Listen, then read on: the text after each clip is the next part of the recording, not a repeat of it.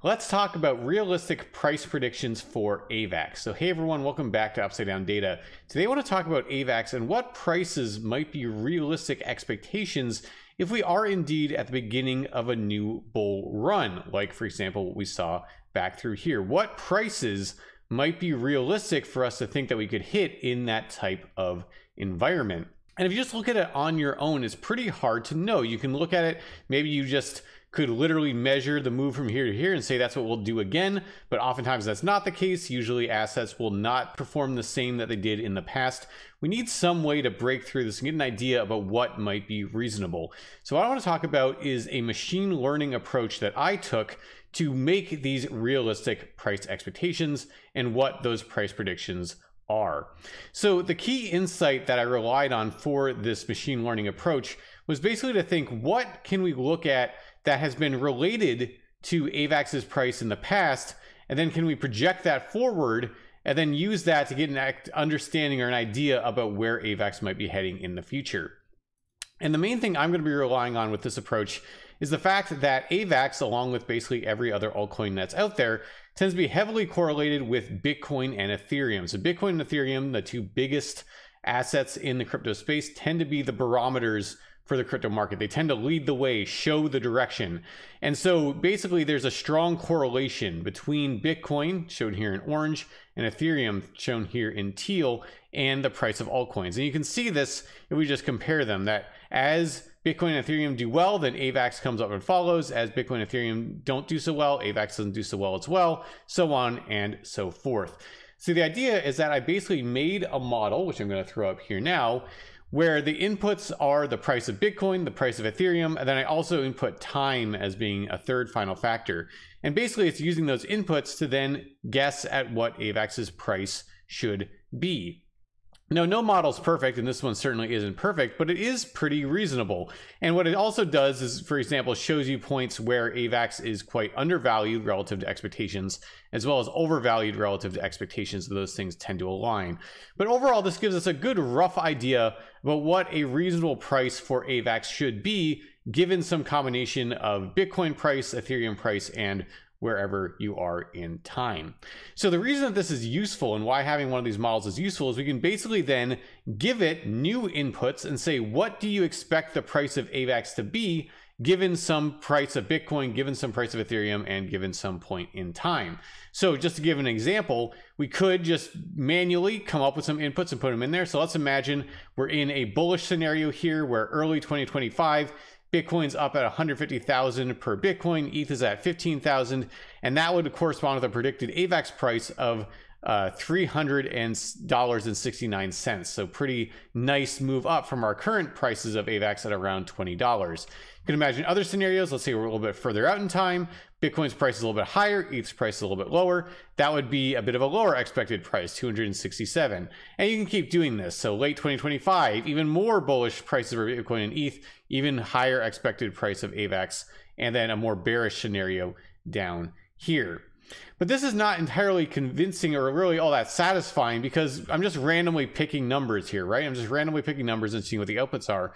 But as you can imagine, with 3 different inputs, there are tons of different combinations you could check. And how do you know which one is more conducive to what we should think is realistic versus another one? How do we know if one combination is what we should pay attention to more than any other?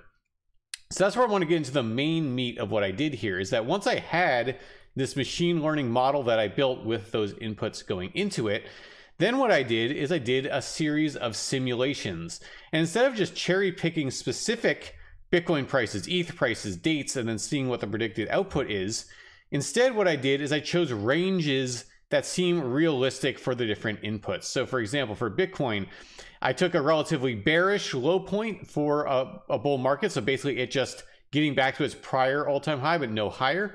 And then all the way up to what might be a pretty bullish possibility here. This is about a 5x above the prior all-time high. That's how I picked this value, 345K. So I have a range here of possible, I think most people would argue not completely unrealistic. I think most people would put their targets for Bitcoin's peak in the bull market to be somewhere between here.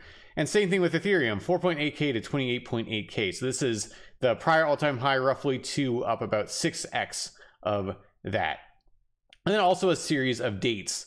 And basically what I'm going to be doing in this is I'm going to be randomly sampling from those ranges. I'm just going to tell it, randomly pick from somewhere in between here for Bitcoin's price, pick between here for ETH's price, and pick a date between these two points. So basically mid 2024 to mid 2026.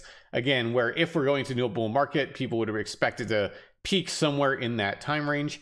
Just randomly pick ones and then show me what the prediction is. What's the predicted AVAX price given the whatever you randomly picked from these three? And then basically you're going to record that and then do it again, do it again, do it again, 10,000 times. So this is a Monte Carlo type approach. So basically, I don't know what the correct Bitcoin price is. I don't know what the correct ETH price is or the correct date. So what I'm going to do is just randomly put in values and see what the average tends to be. What is the average expected predicted price based on a bunch of different simulations picking from these different ranges. So basically ranges that are realistic. Let's pick a bunch of them, do it 10,000 times, see what the predictions are, and see where those distributions lay. Where is the average predicted price? Where is the median predicted price, etc., etc. Okay, so that's what I did. And these are the overall summary results, and I'll show the distribution of predicted prices here in a minute. So basically the average predicted price for AVAX based on those, reasonable, I think, ranges for Bitcoin, ETH, and date, the mean predicted price is $408. So that's the average predicted price from all those 10,000 different simulations. And then the median price is a little under 350. So the reason I'm showing median in addition to mean is median. That's basically just the middle value. It's going to be less affected by outliers. So if there's just some extreme bullish scenario or bearish scenario that's really twisting or pulling the median will be less affected by that. Means tend to be more affected by outliers, medians less so.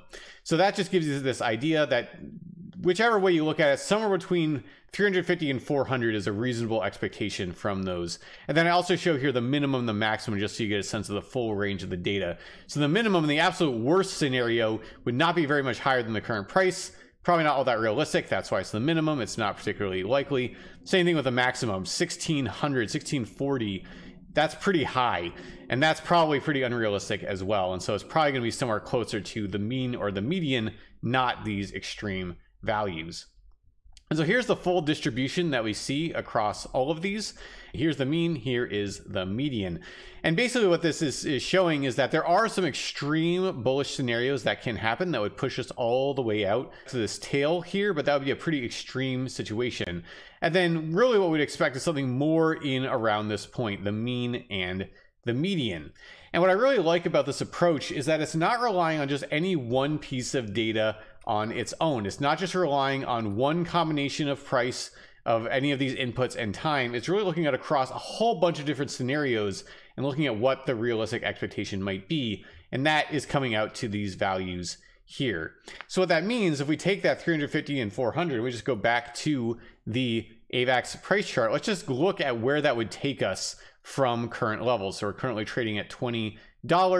If we were to rally from current levels up to, let's first look here at 350, that'd be right around here. That'd be a 1,600% move to the upside. Pretty nice. I don't think anyone would complain about that. And then if we go all the way up here to 400, then that would be an 1,800% move to the upside. So pretty nice indeed. And so what these are really suggesting is that even if it's not that the mean or the median, even if it's not the extreme bullish case, it still seems like AVAX clearing all-time highs is pretty likely if Bitcoin and Ethereum and the rest of the crypto market is going in a more bullish direction as well. And it could easily clear it. And so basically the expectation is that it would not just clear its prior all-time high, but easily clearing it, getting up to the 350 to 400 level. Again, very nice returns from here. So obviously none of that is financial advice. You should make your own opinions and make your own interpretations of the data. But I like this approach to get a realistic expectation of where an asset might go based on what we think might be realistic for, in this case, Bitcoin, Ethereum, and when a top might end up being. And then we wouldn't necessarily be surprised. So if AVAX is ripping to the upside, it's not going to be surprising if it clears prior all-time highs, and we might expect it to actually have quite a bit more gas in the tank. Now, it wouldn't likely be a straight move to the upside to get there. There'd probably be a lot of volatility, like what we saw back here, for example, moving up, moving down, higher highs, higher lows, hopefully have a healthy market structure. But that gives us a general idea of what is realistic, basically leveraging machine learning and simulations to to give us that idea that we really can't get on our own. If you like the content, remember to subscribe to the channel, give the video a like, and follow us on X. A lot of updates about our models and more over there.